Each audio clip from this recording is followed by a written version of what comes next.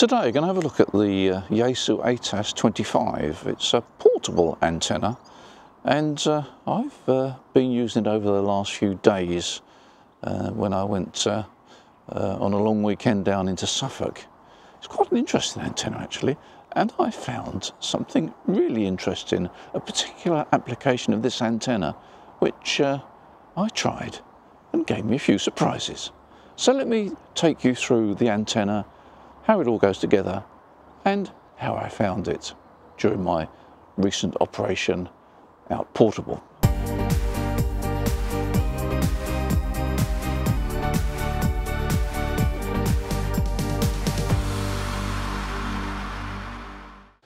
The aerial that I'm going to discuss and demonstrate today is the Yaesu ATAS-25. It's a manually tuned antenna that covers 40 metres through to 70 centimetres, and it's variable frequency. You can adjust the antenna to basically whatever you like in that part of the spectrum, or at least to 50 megahertz, and then on 2 metres and 70 sems it's slightly different, and I'll show you that later in the video. But it's a handy antenna to go out portable with. You can stick it on the ground and or on the balcony or on the patio, and provided you've got some sort of ground system, some radial system, then it seems to work quite well, and I'll cover that in more detail. Let me first of all describe how it works, or what it's called a screwdriver antenna. What is a screwdriver antenna? Well, basically it's an antenna that as you rotate, the tapping on the coil either increases or decreases, and on most of them you can give it a tug if you want a fast tune. And basically as you pull the antenna up, so you'll increase the inductance, and as you push the antenna down, so you'll reduce the inductance, at least on this particular model. I should perhaps also mention this antenna will actually handle 100 watts, so if you've got a 100 watt base station transceiver you're going to take away with you wherever, then it'll quite happily handle that power. And that's quite an advantage if you're working with a smaller antenna. It makes up for what you perhaps lose a little bit on the efficiency antenna. What's the efficiency loss? Or what's the performance compared with a full-size quarter wave, shall we say? Well, I reckon you lose around about 4 dB. Probably approaching 1 S point, but you know, if you've got a 100 watt transceiver and you've lost 1 S point, so what? The antenna comes in 4 sections. You've got the bottom unit here, which is the variable coil that's inside that case in there. Then you've got the whip, which is 3 sections, and these screw together. Then you've got the 2 metre and 70 sems radials, the instruction, and a small capacity hat that's used to fine tune on VHF. The antenna base has got a thread which is standard thread that a camera tripod will take, and the intention is to mount this antenna onto a camera tripod. Camera tripods come in all shapes and sizes. This is a very simple tripod without any vertical extension at all, and the base of the antenna will screw onto that tripod there. The base of the antenna is quite heavy actually, and at one end you've got the SO239 to connect to the antenna. You can have the 2 metre and 70 sems radials that plug in there, and at the other end we've got the connection for the whip, and the whip is in 3 sections. It screws in there, and to adjust the antenna there's 2 ways you can do it. You can just grab it like that, and this actually is increasing the inductance. So we're increasing the inductance there, and if we go like that, we reduce the inductance. Now, the nice thing about this is that you can change frequency or change inductance quite quickly by going like that, but also if you rotate it, it goes in a very smooth progression, so you could actually adjust the resonance in, I don't know, 25 kilohertz steps quite easily. They're not actually steps because it's continuous, but basically you can do some fine tuning by adjusting that. The whip is non-adjustable. That basically is fixed. So instead of telescoping the whip, you adjust this. And I think in some respects that's better, because the trouble with telescoping a whip is that over time you can get a bit of moisture in there and that sort of thing. Whereas if the whip is fixed and you adjust it here, it's much more accurate, smoother, and frankly easier to do. If you look at the space between that and that basically is something you could measure. So what you can do, if you want to actually get yourself in a ballpark situation, obviously you've got to pre-measure it, but once you've actually resonated the antenna, say you've resonated the antenna on, I don't know, 20 metres, and you found that's the position of resonance, you can actually measure that with a tape measure, or put a little bit of I don't know, length of wood, cut a little length of wood that fits in there, and you know that you can quickly get to 20 metres by doing something like that, and likewise on 40 metres, which it will be fully extended there, almost fully extended. You can have some sort of reference there to get yourself in the ballpark area of 40 metres, and then do the fine tuning by either rotating it there or dragging it down. Either way, it's easy, but the fine tuning needs to be done using that there. So how does it work on VHF? Well, if I telescope this in, this actually is a quarter wave on 2 metres. With the antenna coil completely collapsed like that, the coil is out of circuit, it's bypassed, and this is a quarter wave on 2 metres. And of course, if you plug the radial in there, you get basically a 2 metre vertical. How did it work on 77s? Well, a 2 metre quarter wave is 3 quarter waves on 77s. So this is actually 3 quarter waves on 77s, which again is a lowish impedance at the base. And you plug in the 77s radial and you've got resonance on the 77s band.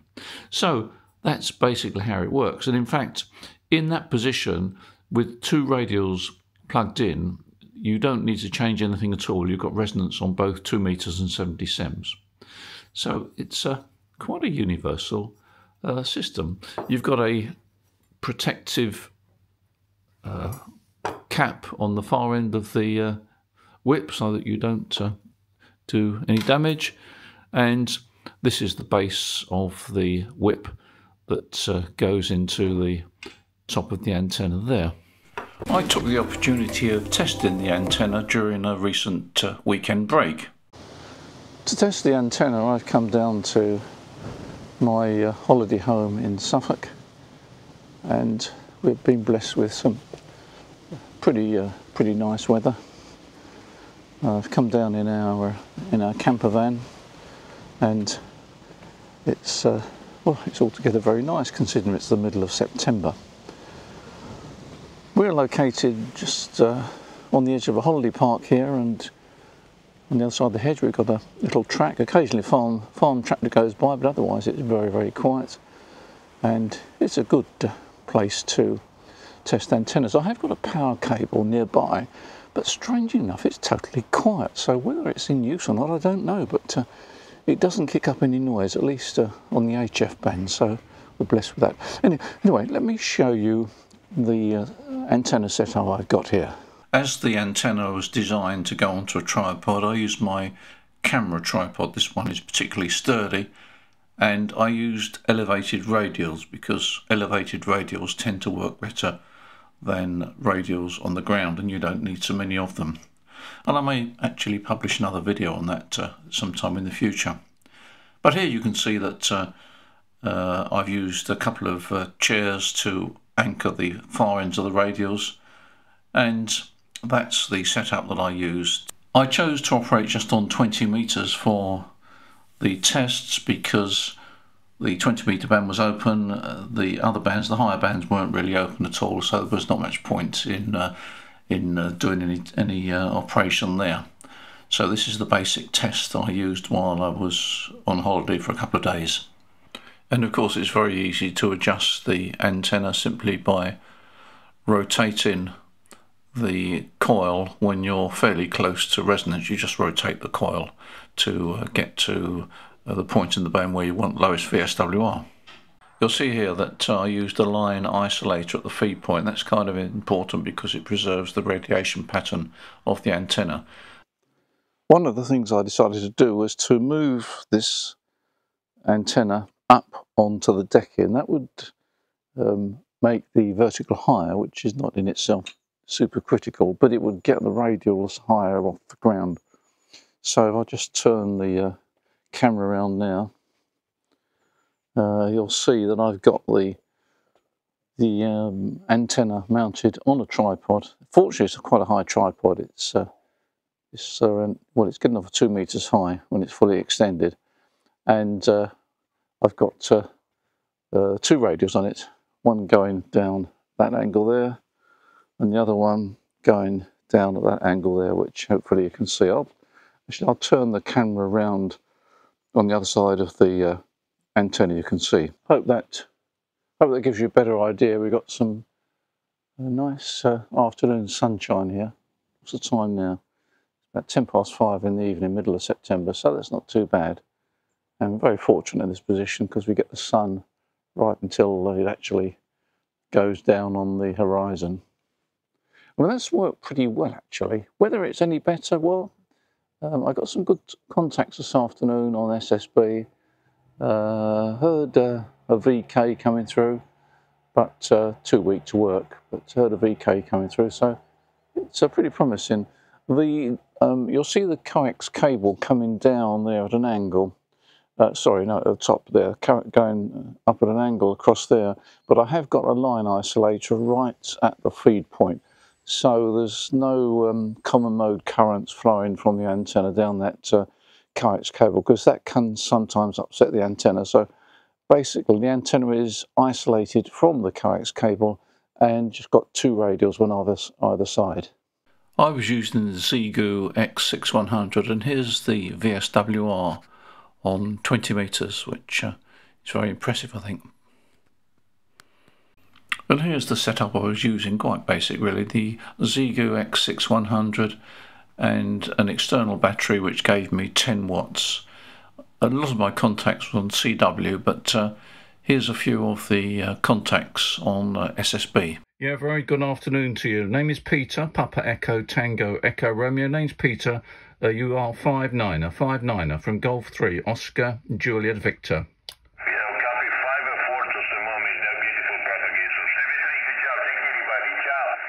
But Mike Papa, so I'm running nearly 200 volts directly from the radio into my ultra beam antenna. Golf 3, Oscar Juliet Victor, QRP. Golf 3, Oscar Juliet Victor, Golf 3, Oscar Juliet Victor, hello, you're 5 and 3, QRP. Yeah, QSL, you're 5'6", from Golf 3, Oscar Juliet Victor. Yeah, Golf 3, Oscar, Juliet Victor. The call is Golf 3, Oscar, Juliet Victor, QRP.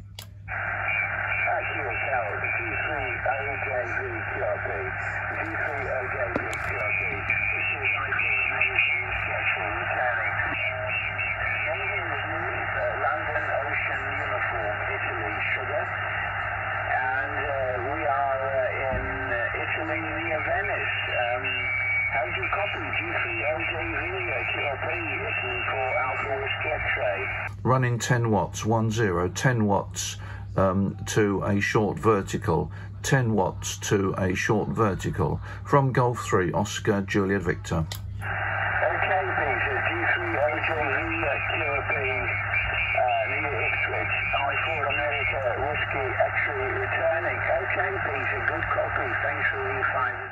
Conditions weren't wonderful on the band, so I was quite pleased with those results. I tried to do a test on 2 meters, but it wasn't very successful because there's nothing on the band at the moment. If I could just show you the arrangement here. We've got the base of the, well, this is the antenna basically without a whip in the top. There's nothing in the top at all.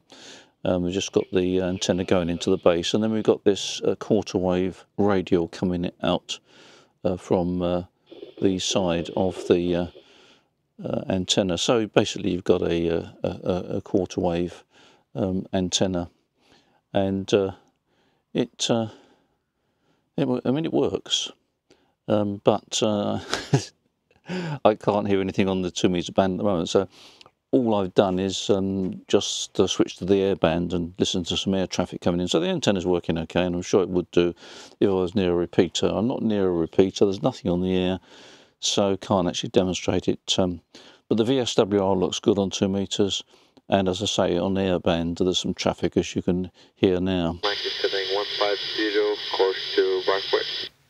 The hull going back to clean sleep? The hull free? I promise you something interesting with this antenna, because what I was wanting to find out was if there's a way of putting this antenna onto a vehicle roof, bearing in mind that you can't really use it on a magnetic base. Now, I'm not thinking of actual mobile use, I'm thinking of static use. Well, I have found a way, I think, of getting some very good results from this antenna, mounting it on the roof of a vehicle. But I'll come back to that in possibly the next video, because I need to do a bit more work. But it's certainly very encouraging. So apologies, but I will have to come back to that in a future video, as I say, possibly the next video. Well, the ATAS-25 has proved a very interesting antenna. It's an antenna that is great for portable operation. It's great for quick setups where you want to operate for half an hour or so. The limitation I first observed or first noticed was the fact that it's got to be mounted on a camera tripod. But then, of course, you can pick up quite cheap camera tripods.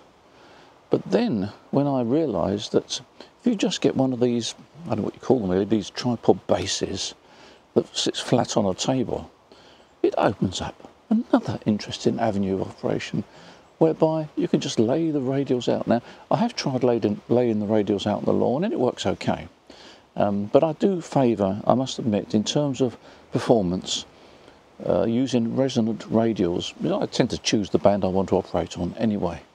Anyway, the ATAS-25, we stock the ATAS-25 Yaesu antenna, and we shall be happy to supply it on a 24-hour delivery. And so if you feel inclined to give it a try and have some fun, then do so. It's an interesting antenna.